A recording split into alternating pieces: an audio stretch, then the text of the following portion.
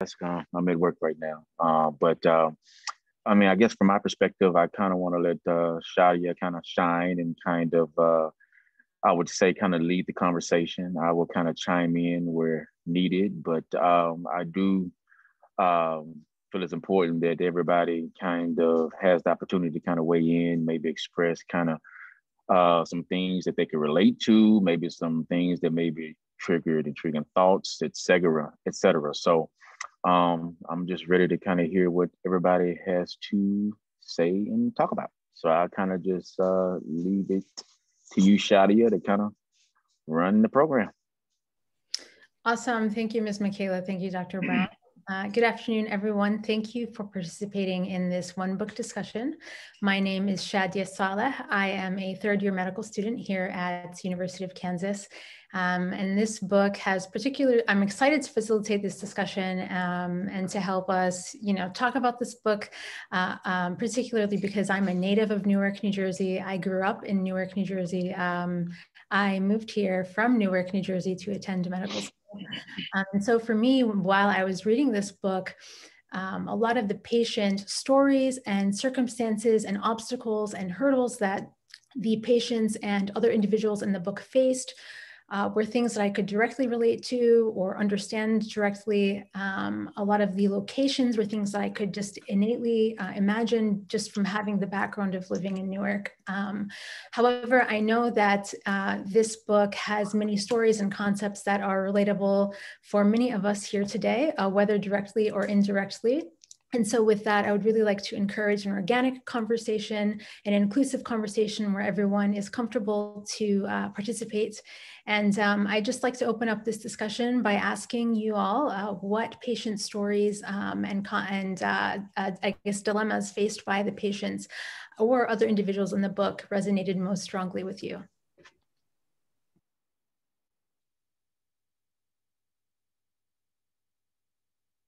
And this is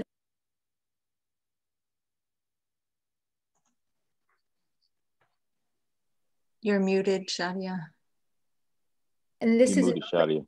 Thank you so much. This is an open forum, and so I just wanted to encourage everyone. You can unmute yourself and participate or chime in as a commentary to what someone else has said.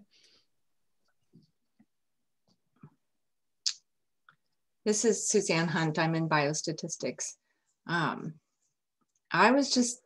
have always been grateful that I've had insurance where I've worked. I can't imagine not having insurance and having to make decisions about, is this bad enough to go see a doctor? What if it costs money? I can't imagine having to make those decisions. I also thought, I liked a lot of the stories, but threading them all together. Oh, I'm Kim Hewitt. I'm in community relations at the University of Kansas Medical Center campus in KCK. And I feel like tying it all together is just this,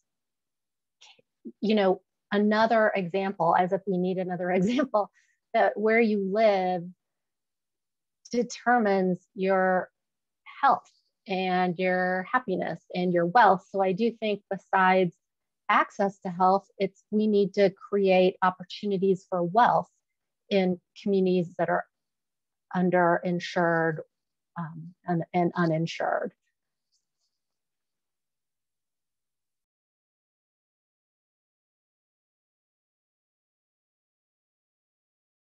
Piggybacking on that, I think something interesting to note when having those conversations or when pivoting to those conversations is that there have been studies that show that underrepresented minorities, particularly Black and Latino individuals in America, even if they have financial means, if they live in certain communities, they also have lower they also exhibit disparities in health outcomes compared to their white counterparts.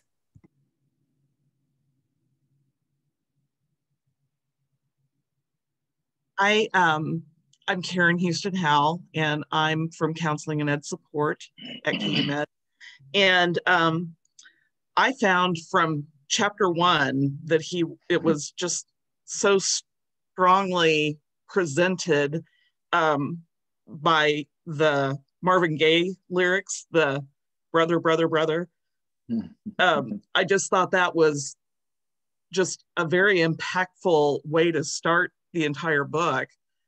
And I wondered how hard it had to be to live in a neighborhood where you knew your patients that were coming in, and people who were coming in with, you know, who had been shot or were dying, or, you know, that really resonated with me. And I would think that would be a really impossible task almost. That was one that I had as well, Karen. My name's Barb Manning. I'm in the Institute for Community Engagement for the KEY program. And I just, the fact that you ran in a similar circle as well, and then, you know, had shifted that into the professional world, was really interesting. I mean, just to see it from a different perspective, and, you know, how we're challenged to treat people equally, but yet there's a different lens that comes into that when you've had an association. Not that it's right or wrong, I don't mean it that way at all, but there's just a different lens of how you separate that personal and professional side of it. And I just thought you did a fantastic job of really creating the story and inviting the reader really into your world. So kudos to you, Dr. Brown. It was very, very enlightening.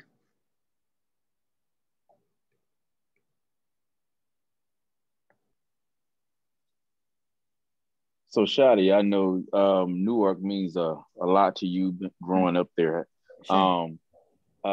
What are your thoughts? I mean, have you thought about if you were to go back and work at Beth, et cetera, potentially seeing some of your friends or people that you may have known in the same capacity as he kind of discussed, like with Spike and the various individuals that he had the opportunity to discuss in the book? What are your thoughts about that? Well, you know, I do, as a future physician, I do plan on serving the underserved. Growing up in Newark, New Jersey, and having faced certain socioeconomic disadvantages and other educational disadvantages definitely has made me aware of and sensitive to the hurdles that many of these people cannot overcome just by the way of structural obstacles. It's interesting that you asked that, because I actually have childhood classmates who have had really disastrous outcomes. Unfortunately, someone that I went to school with in primary school is now in prison for life for murder. You know, and I have other classmates who had similar dreams to me, who really were, they were as smart as I was as a child, maybe sometimes even smarter than I was. And there's really no difference between myself and some of these individuals, but sometimes it comes down to having certain supports or seeking the right resources and, you know, being able to succeed and overcome obstacles. I would say, though, that most of the individuals that I have spoken with that are my age, who are adults now living in Newark, although a lot of them don't have maybe the life outcomes that someone, for example, myself would have, a lot of them are actually, that I've reached out to or have spoken with, are actually proud of and surprised in a happy way that I'm in medical school. And a lot of them have been encouraging, actually. So that is...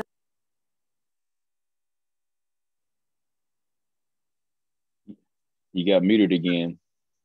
Oh, sorry about that. I'm sure Dr. Davis had similar experiences, but they were not noted, at least within the, you know, within this book. So. Gotcha. Anybody else with any thoughts, any chapters that kind of just stick out to anybody else who is in the chat?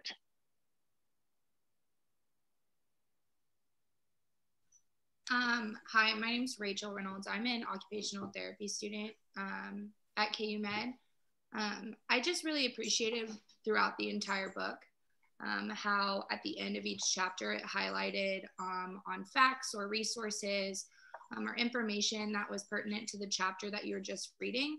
I feel like a lot of the times when we're in healthcare, there's the language that we use or certain diagnoses or diagnoses that we just kind of may know about, and the other populations that we're serving, or even those that are reading this book, may not have information on. So being able to read about his experiences with, for instance, the lung cancer, throat cancer, and then at the end of the chapter, being able to see different health signs or where to get help or what to do to try to limit the exposure to potentially getting cancer. I just thought that that was a great way to sum up chapters. So no matter what educational level you have, experience in the healthcare, where you live, you have some sort of information to relate to learn from. So I really appreciated that after each chapter.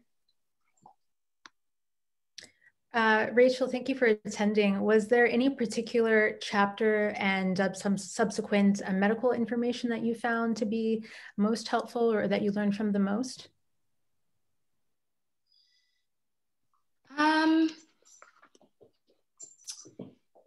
Overall, I think relating from occupational therapy to the med field, I didn't have any rotations in like acute care or the emergency department.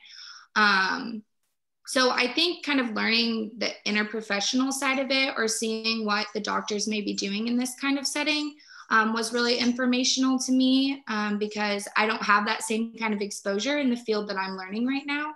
But also kind of taking the information that he has had and trying to make ties to it to maybe what I would see in the future as an occupational therapist, or serving populations or underserved populations. So kind of making those little ties. I had a rotation at the pro bono clinic for JSTART. So doing like telehealth through there and serving that population who doesn't have insurance, and providing them OT services. So trying to make those ties between what he, his experiences as an MD and growing up, and then to what I've been learning in school and some of the rotations I've had, crossing those over, was like the biggest part that I was learning from and reflecting throughout the book. And I think that's very important. I mean, you know, for me, me being a hospitalist or internal medicine physician, I think that's one of the things that I try to do with all of my patients and family. I mean, you really, really have to make our language plain. I think you get outcomes are improved, et cetera, patient participation, being more compliant when they feel as though, number one, they can understand what you're saying. You're not talking down to them, et cetera. And I think that's kind of what he also highlighted in various chapters as well, is, you know, him trying to relate to the patient, whether it be, you know, Deborah and her situation with, you know, domestic abuse, et cetera. I found that was kind of the key throughout most of his chapters, that no matter what the topic or the issue at hand was in regards to that patient he was treating, he often tried to connect with them, not only from a medical standpoint, but a personal standpoint, and then try to correlate that in such a way that the patient would understand. Now, you don't always get the outcomes, you know, that you want. And being in the emergency room, sometimes, as he showed, they definitely do have the mortality, the morbidity, and a lot of the trauma that goes along with it. But I do agree that's very important, that you have to be able to meet the patient, you know, at their level a lot of times, to increase the chances that the outcome you want in whatever disease process you're taking care of, that they will be more inclined to participate, do what they need to do, et cetera. We got any medical school students out there?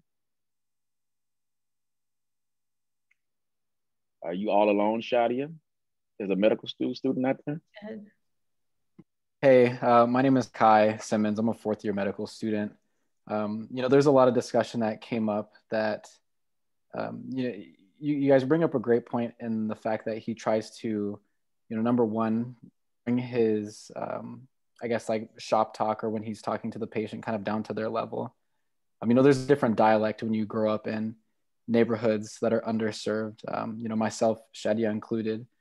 You know, you kind of speak differently when you're talking to people who you grew up with, who you might be more comfortable with. And that kind of helps build a rapport, the patient-physician relationship. Rochelle brought up a great point as well, in that after each chapter, there's some instruction and a little bit further information on some actionable items, how you can take some of these lessons that were, offered in the book and like maybe do something to them, or some tangible information that you could either learn from or help pass on. So I think like each one of those things are impactful, and, something that, each one of us can take and then, model and try to contribute to addressing the disparities.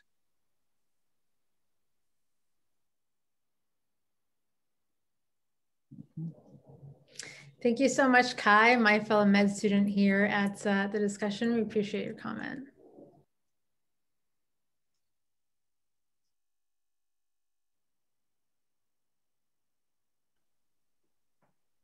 Let's see what else we have.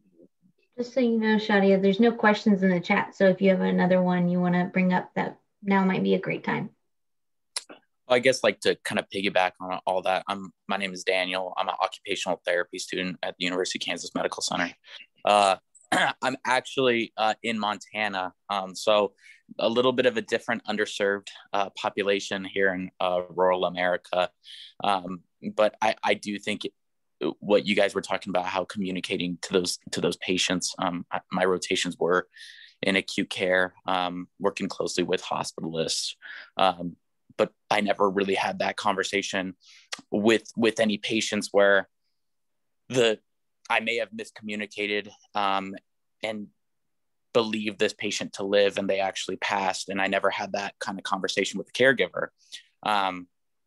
So I think that's just one thing that I really picked up from this book. I think that was in Killing Us Softly chapter, and it was just learning to communicate with patients and being able to actually take your time with your communication and not say something that can be interpreted differently or wrongly, especially with those communities that may not have that sort of medical terminology or competence.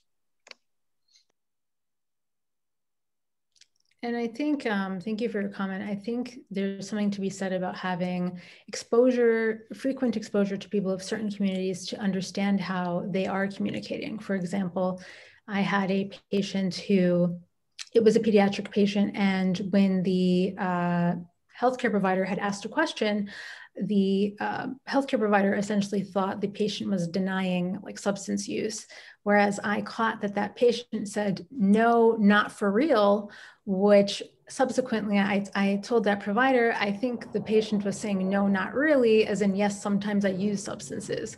So I think, we can enhance how we, I guess overall, we can enhance how our ability to understand where a patient is coming from and how they communicate, just from frequent exposure to those kinds of people and how they communicate.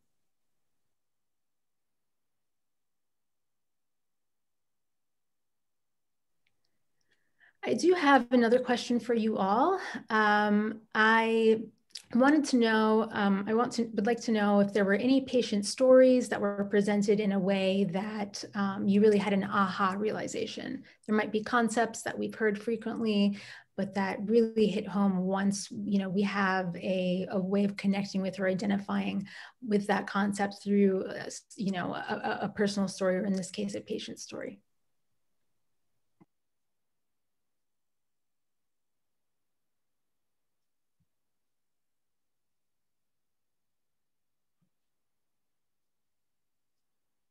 I think I had a little bit of an aha moment with the story about the nurse who was pregnant, and her husband called an ambulance and the ambulance didn't show, and he had to take her to the hospital, and she passed, and so did her newborn baby. And it's just an impossibility. It just seems impossible to me that somebody needing help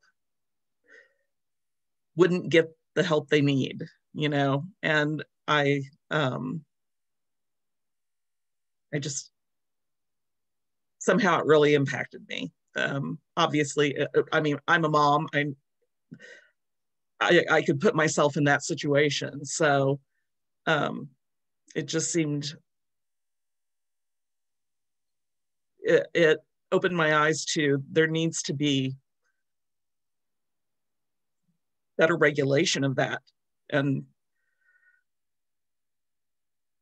more done for communities that don't have the means, I guess. I'm not articulating it very well, but it was impactful. Thank you. And you know, as a lifelong Newark native, I know that particularly, I'm sure it happens in other places, but I know in Newark, there have been conversations for decades after the 1967 race riots in Newark with what was called the white flight from the city. There have been for decades conversations about people who serve the city and the people of the city of Newark, but then go home to their families in other places. And so actually current Mayor Ras Baraka, he has established initiatives to try to bring people back into the city. And so I think that's part of the challenge is that, you know, trying to attract people to a city and to increase economic productivity and the arts and, you know, within the city. However, at the same time, people knowing that they could be faced with certain infrastructural problems. It's kind of a chicken and egg issue where people, how do you attract people to live in and to contribute to a particular municipality, but also live there and feel like they're part of a community. At the same time, knowing that for a long time, while in that process, there could be frustrations caused by the existing infrastructure. So it is, that for me actually was a very thought-provoking, probably the most thought-provoking chapter and story within the book for me as well. You know, Ms. Houston-Howell, I really appreciate your, you know, your reaction, your reflection to that chapter. That's actually something that I think about a lot, even as a medical student. I remember when I was a third-year medical student, you know, I had a patient on my OB-GYN rotation, Black mother, single parent, who was scared and frustrated at the system because here in Wyandotte County, just to kind of bring it back home, the maternal fetal mortality rate is twice that of white women. And, you know, we think to ourselves, how do we not have the infrastructure? KU Health System is huge, the largest employer in the state of Kansas, yet we still have these disparities. So it just kind of gives you a moment to stop and reflect at, you know, what are the things that are causing this to happen? What is it in our system that prevents us from addressing these disparities more efficiently and more absolutely? Because twice the rate, or we can characterize it also as 200% higher. So, you know, I often think about these things, what's contributing to this? And, you know, in my own personal experience with that patient, I'm pretty sure she was aware of these statistics because, you know, she wasn't my patient at first. She was actually a different colleagues of mine who's patient. And, you know, they were having a hard time connecting with her. She seemed frustrated. She seemed difficult. They labeled her as like a difficult patient or somebody who was curt. And, you know, in reality, it was just like a lack of understanding of her own personal context. And when you go to this patient and speak to her and try to get on her level and give her the time of day and don't just dismiss her as somebody who might be frustrated or might be difficult to communicate with, you can really start to peel back the layers and see, you know, this is a scared person. This is a mom who knows the reality of a broken health system. And so, yeah, I think that's an excellent chapter. And you know, this stuff exists beyond Newark. It exists in our own backyard. And, you know, there's work to be done everywhere. So I appreciate you sharing that.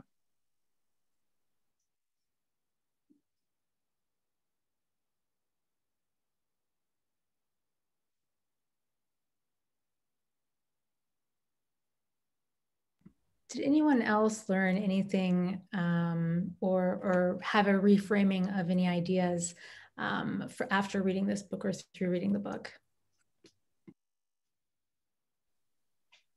I'm going back to I guess what I thought of too was how hard we talked about. Is Kim, if you could please unmute yourself. For some reason, we're not able to hear you.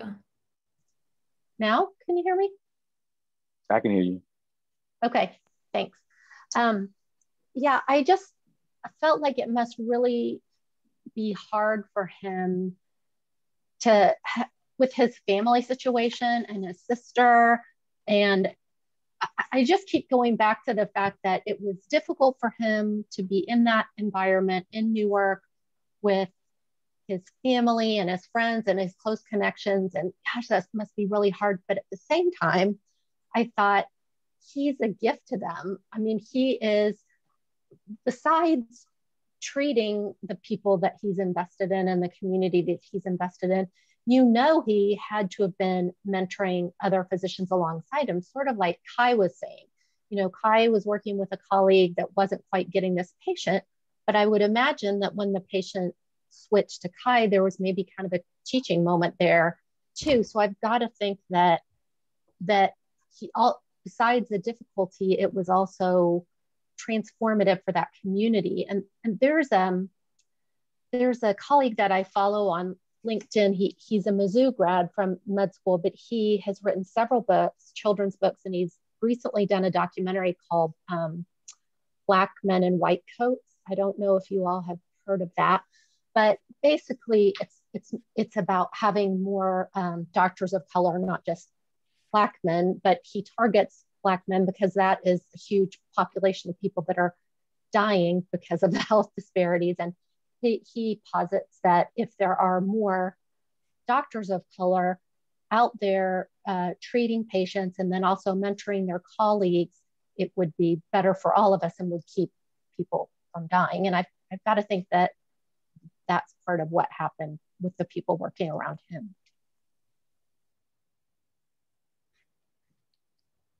It's also interesting to think, you know, for example, as someone from Newark, sometimes I don't realize how impactful the stories can be, whereas clearly they are, because, you know, Dr. Davis has been on Oprah, he's received Essence, awards from Essence. And so I think there's something to be said about the fact that he's received so much attention and acclaim for the work that he's done, that it is important work, and that people can see that indeed, Ms. Hewitt, that these are very, very important things that need address.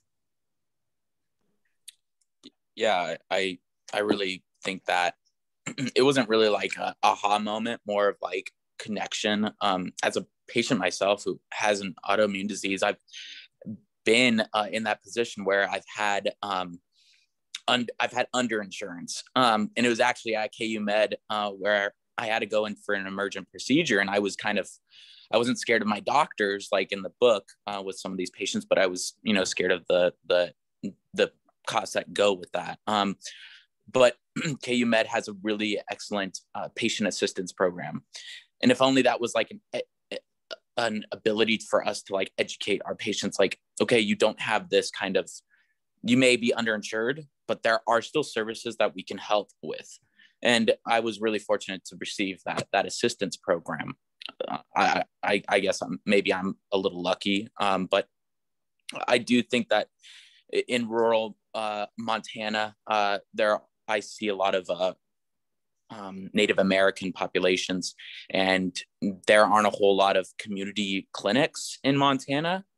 So a lot of these patients, either because of, like we've talked about, education and medical competence, or that, you know, a lot of them do have Medicaid and Medicare or Native American insurance. They go to the ER for a regular follow-up visit, or even just a family medicine appointment. And that's something that we see actually like in the Blackfeet Native American reservation. So I see that where the demand is very high, and we're almost taking these, I don't want to say it in a bad way, but it's like in the book where he talked about how it's just putting a lot of load, and we're taking these resources away from maybe patients that do have emergent conditions, and the emergency room is seeing people who we could see in community clinics.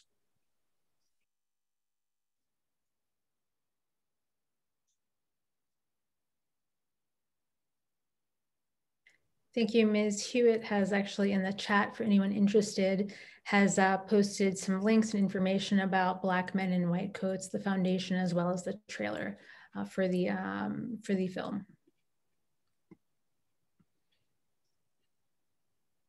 Thank you for that.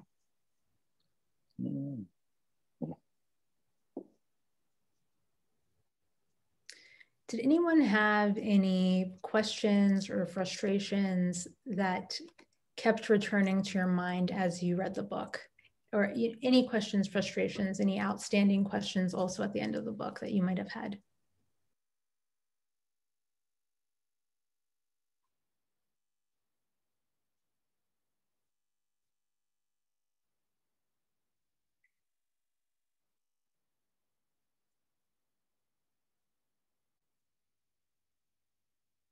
When you say frustrations, what do you mean? Frustrations with, could be related to like, frustrated at the way this healthcare system is set up, or,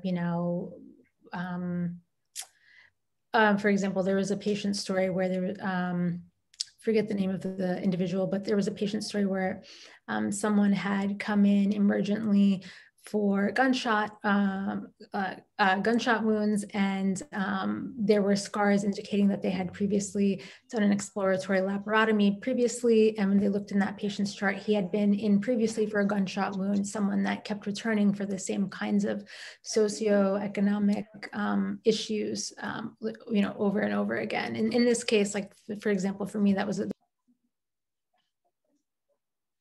You're muted again, Shadia. Sorry about that. My the button is the anyway. But so for me, that was a frustrating story because and it happens more often than I think many of us would think, where somebody might return to the streets. So for me, that was frustrating, and wondering, for example, what is it that we can do to prevent these things, or how can we get how can we produce programs that can actually impact these individuals?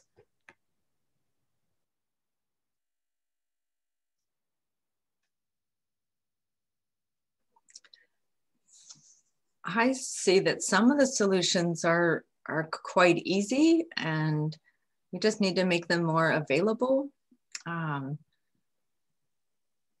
Making students, helping them figure out applications to school, and figuring out how do you get a scholarship, how do you apply for those, and just making that kind of information available, connecting people with mentors. Yeah, and finding ways to make school and education work. I mean, I used to teach high school math, and last time I taught, there was a child in the neighborhood had been murdered, and students in my class felt like it was some of their neighbors that did it. And, for a month or more, there was a lot of buzz in the classroom about the murder happened in an empty field, and my students had to walk through that field to get from home to school and back. And so rightfully so, they were, concerned and nervous about, man, am I next? It made learning in school hard, and we had to adjust some things to deal with that. But there's a lot that people go through, and those kind of things impact even education. But I think getting a good education helps. Since you're talking about education, I have a lot of aha moments in this book, but I can think back to when I was in high school. I was somewhat like him, and I can remember being a straight A student, but I often hit that per se to maintain a sense of coolness, etc. And also play sports and other things as well. But I mean, but he did talk about the education. He did talk about how, one of his friends were able to kind of come about this scholarship opportunity for him and, Ramik and all of them to kind of go to Seton Hall and then go to Robert Woods, et cetera.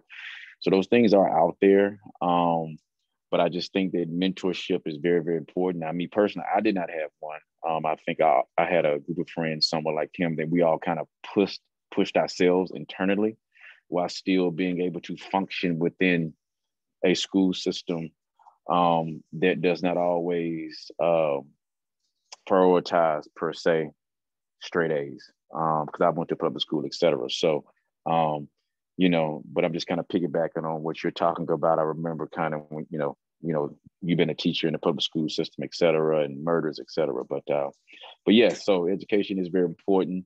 There are a lot of barriers, not only whether it be from a family standpoint. I mean, do they have electricity? I mean, what are they able to eat?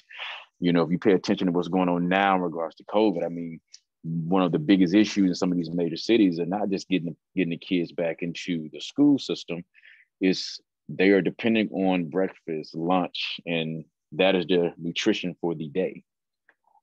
So there's so many different facets that go into just the social and economic aspect to health disparities. But yeah, that's very important. Dr. Brown, actually something interesting about that. For me as a child, if we're talking about like people depending on or relying on school to provide lunch meals to children, it's interesting because the first time I had ever seen anyone pay for school lunch was actually in 3rd grade. So I had gone kindergarten, 1st, 2nd grade, you know, essentially 3 years without ever seeing anyone paying for lunch, which I guess it shows you how much I didn't even know that was a thing, and so it shows you how much people can rely on school and any social network for those kinds of supports, non-educational supports that are vital to a child's success.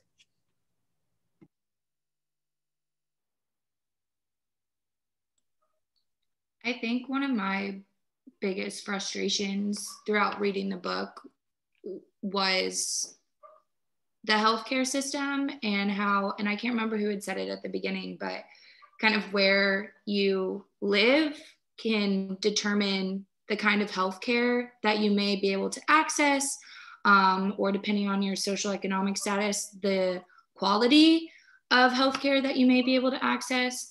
And I just wish there was in a perfect world, a quick fix that your health and your life doesn't have to be put on the line because of where you're at in the world, or that everyone should have this right to quality healthcare when they need it, before they need it, kind of those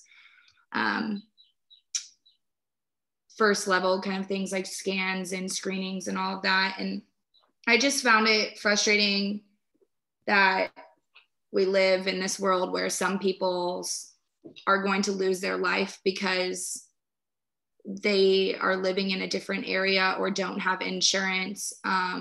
There was a period of time this year while I live in Johnson County and have access to so many like great areas for healthcare, but there was a period of time where we were between like insurances, like we lost our COBRA insurance, and the kind of, luckily for me, I don't need as much care, but some of my family members are high risk for a lot of stuff. And my youngest sister is going without this time where she doesn't have health insurance, and, you know, something happens, she had emergency brain surgery and we had no insurance. So there's that impact of like, well, we still had to get it done, but now we have $36,000 that have to be paid off. And for some people, like they weren't going to be able to get to the hospital, or they weren't going to be able to ever afford that.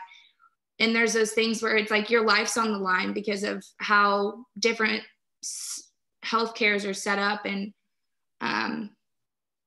I think there's a lot that's also just goes around in my brain when I think about our healthcare system and how amazing it is, but all of the other parts that are negatively affected. So it's also kind of hard to articulate as well. But I did really appreciate that Dr. Davis went above and beyond, I feel like, what the definition of what his role is as a doctor. He would try to help his friend get into rehab. He tried to relate to a lot of his patients, and he mentored that girl who failed her first test and helped her get through there. So I feel like he went above and beyond his role, and we don't always see that in the healthcare role either. So those are just like little things. Overall, the book left a very positive, I guess I should say the book overall left me feeling like I had a little bit more insight to areas that I didn't grow up, or situations I didn't grow up in. So it allowed me to kind of learn and have crucial conversations with myself and in here, and hearing what you guys are saying. We're all from different backgrounds. So that was kind of the frustrations I had, but overall it was a learning opportunity as well. Thank you so much. I got a private direct message about from one of our participants. It's actually quite thought-provoking. I think something that this person had found extremely thought-provoking and also frustrating. Within medicine and healthcare settings in general, we've shifted away from talking about cultural competency to having cultural humility, and I can agree with that personally. I think the frustration that this person expressed to me and what they find thought-provoking is the idea of maintaining cultural humility and an understanding with underserved and underrepresented patients. But how is it that we can do that while also convincing certain patient populations, for example, not to use witchcraft or folk medicine, that those are not actual solutions to usually not solutions to health ailments. So I just wanted to pose it all to you as an idea that was shared with me through a direct message. I think that's somewhat kind of difficult. I think just from a provider perspective, you don't want to insult, I guess you could say, the patient thoughts and or how they would choose to treat certain ailments or illness. But I think you do have that obligation to at least educate on, you know, the appropriate way, the standard of care per se. Because yeah, every once in a while, I mean, I can only speak for myself. I have seen a couple of times where patients have come in with various ailments or issues acutely because they have chosen some alternate form of therapy. And now they have, you know, acute kidney injury, liver injuries, et cetera. So I think, you know, I work primarily in the inpatient setting. So most of mine are going to be more of the traditional aspects, but a few times in which I have encountered patients that preferred alternate methods, you know, I try my best not to in any kind of way negate what they chose to do, and try to kind of meet them halfway, if that makes sense. Some met me halfway, some did not. Those did not, you know, you still have to kind of support their wishes the best way they can, while still providing them with the necessary medical literature and or potential options for treatment. So, you know, I'm not quite sure how much they would see that in the outpatient setting. But if you really think about it, I mean, with general basic medical issues, high blood pressure, I mean, unless it's grossly abnormal, I mean, the first line therapy is weight loss, exercise, diet, etc. Diabetes, same thing. So now again, that then kind of creates that same social economic issue that you have where, you know, do they have a Whole Foods next door? Do they have, what are the restaurants like? I mean, do they live in a neighborhood where all they have is fast food? So that kind of can create its own issues or its own discussion. But yes, I think you should have that humility. You should always try to meet them halfway. I personally always start off by asking patient and or families, you know, what are your questions? What are your concerns? What are your thoughts? So therefore they're speaking first. I allow them to lead the conversation so you can better, you know, assess how you then want to govern yourself and how you want to manage the situation. But I think having a sense of respect and humility for the patient, that can go a long way. I think, Dr. Brown, thank you so much for that commentary or those tips. I think that actually, as I'm hearing you say these things, in my head, like the wheels are turning, and I'm thinking to myself, oh, wow, these approaches that you're suggesting are actually applicable to all kinds of situations, not just in patient care. You know, it can be in any setting that we can apply that to. So thank you. As we wrap up, we have about 10 minutes left. I just wanted to highlight a comment by Miss Olivia, a statistics student. She has not read yet, but she has heard there's a book called Medical Apartheid or Medical Apartheid that discusses understanding discomfort and distrust of the medical system and how we can communicate with people, patients that come from different backgrounds and have different belief systems. And I would also like to ask, are there any like final comments or I guess wanting to leave on a positive note, were there any stories that impacted you in a positive way? For example, for me, I felt I was, the story, I think Ms. Rochelle had mentioned, the story about the student had failed step one, what's arguably the most important licensing exam for medical students or physicians. I found that to be a very positive story because Dr. Davis didn't owe anything to the student, but had identified with that situation and wanted to do everything in his power to help her succeed. So for me, that was something positive that I took away, that there are indeed physicians who are not just serving an underserved community on a surface level, but also really making it their duty to serve humankind in various kinds of ways. I also found that chapter to be really positive. I graduate in May and have my big board exam coming scheduled in June.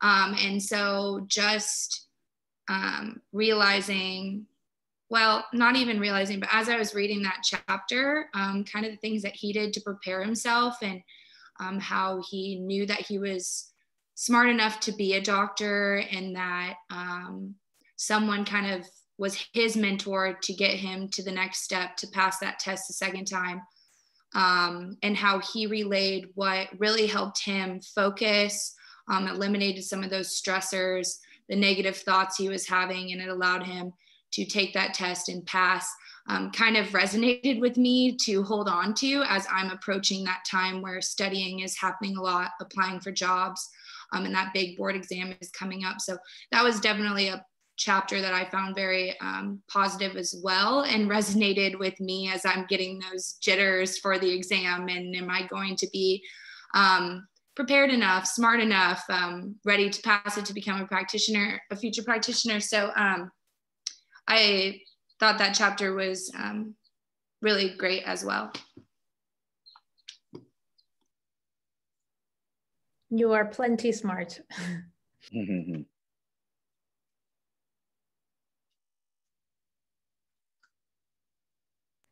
Any final thoughts before we transition? I know we have a few minutes before everyone has to return to back to their work duties or about their day. Also wanted to remind you that next week, March 3rd, Dr. Sampson Davis will be giving the endowed Peter T. Bohan,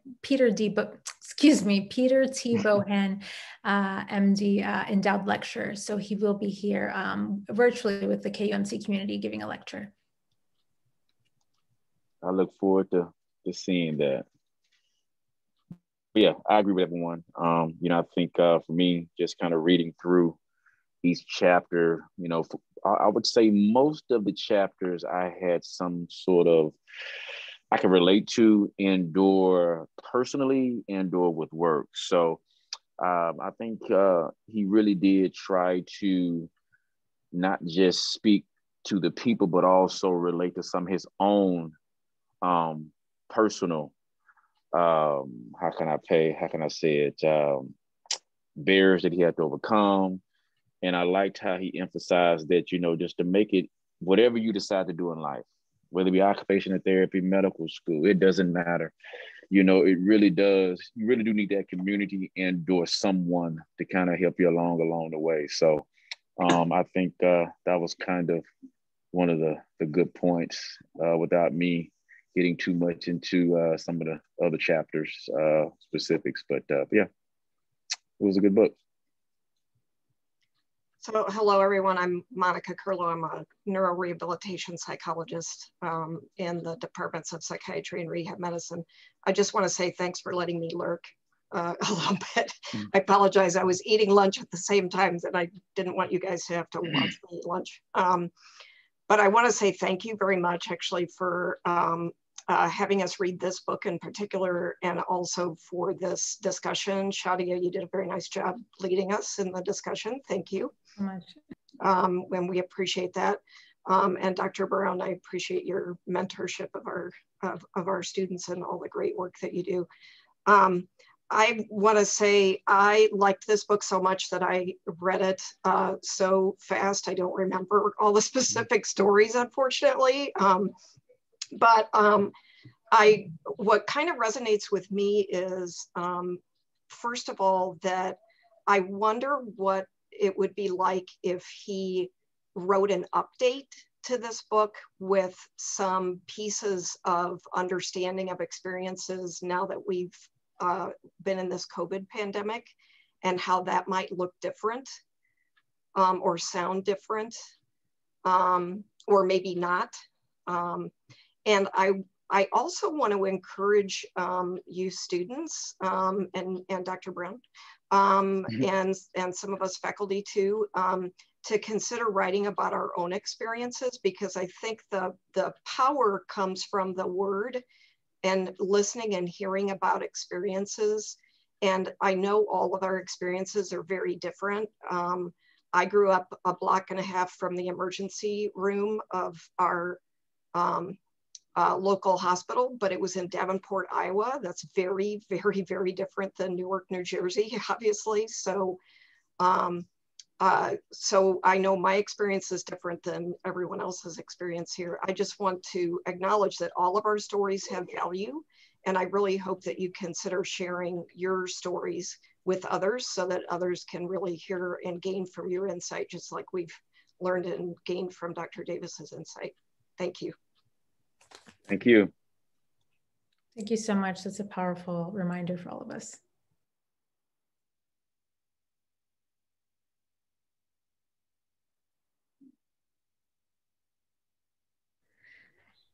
Ms. Michaela, did you want to take it away? Any final comment? I just want to say thank you all so much for participating. Also, thank you for moderating, Shadia and Dr. Brown. I think this discussion was really great, and it was really great to get a lot of different departments together. I hope you can all join us for the Zoom discussion or the Zoom lecture next Wednesday at the same time. If not, I'm sure it will be recorded and found online. And if you have any questions, please, about the lecture, please let me know, or about this discussion. I have taken all of your recommendations in the chat, and I'll add them to our list to review books for next year. But thank you. I hope you all have a wonderful Wednesday and enjoy the sunshine we're getting. All righty. It was a pleasure, everyone. Thank you. Hi, everyone. Bye-bye. Thank you.